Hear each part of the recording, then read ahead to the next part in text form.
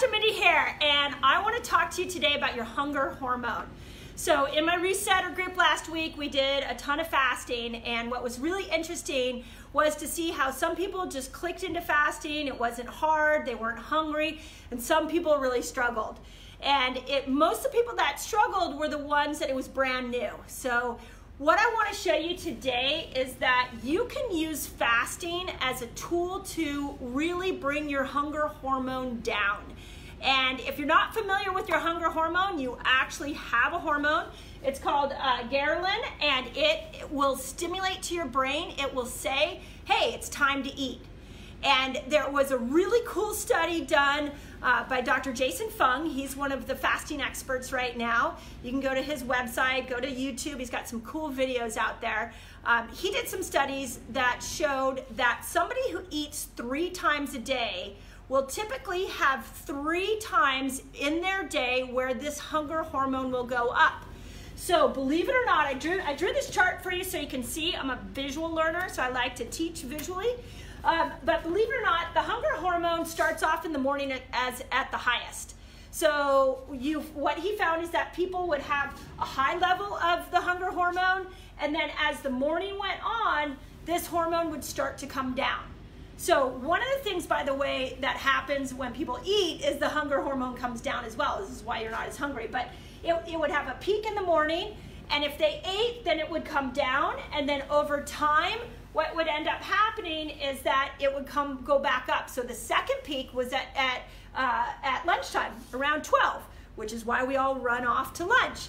Then the hunger hormone would come down, and then it would go up around dinner time. So this is why we are programmed to eat breakfast, lunch, and dinner. Now, that was the typical 3-meal-a-day person had trained their hunger hormone to peak at those times.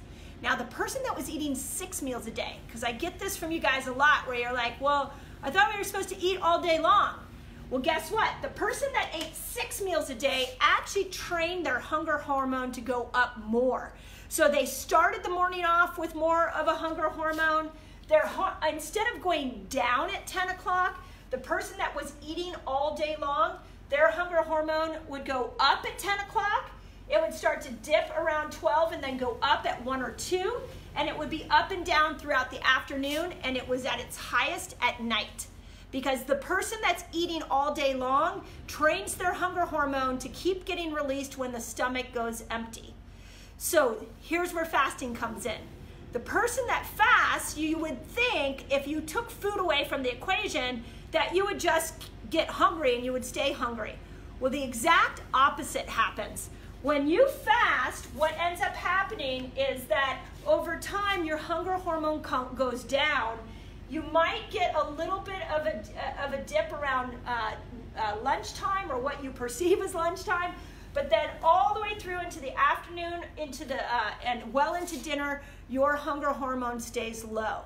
So the whole point in telling you this, if you want to stop being hungry, you have to fast. That seems so counterintuitive, but I can't tell you that when you look at your food, you should look at your food as a tool to manipulate your hormones. So whether it's insulin or progesterone, but in this case, when you start fasting, you manipulate your hunger hormone. And in the beginning, if you have been doing this style of eating, what ends up happening is that you're just hungry. You're like, this fasting thing sucks.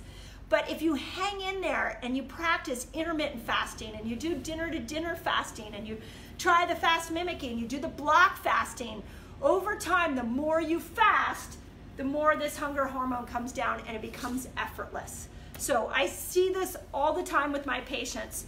It's very common when I start coaching a patient for them to just tell me in that first visit, you know what, I'm super nervous about fasting. And I would say 100% of the time, once we start to get their body fat adapted, we get them some ketogenic living, we get them fasting more, they come back and they go, it's so weird, I'm not hungry. Well, that's because we've manipulated the fasting hormone.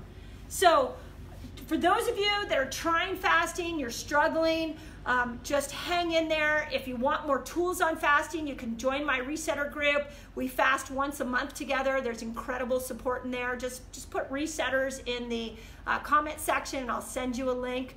For those of you that are trying to lose weight, really the major way that you lose weight is you have to fast more.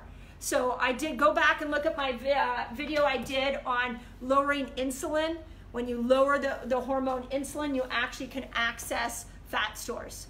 So we're hormonally based, and fasting has an amazing way of tapping into it. So hope that helps. If you're a resetter and you've had great luck with fasting and having it kill your hunger, please put comments in the comment section so that other people can see the journey that you've been on. And as always, you know, just share it out. I'd love for people to get this information so that we can start getting people out of insulin resistance. Fasting is truly the best way to do it. So hope that helps. Have an awesome day.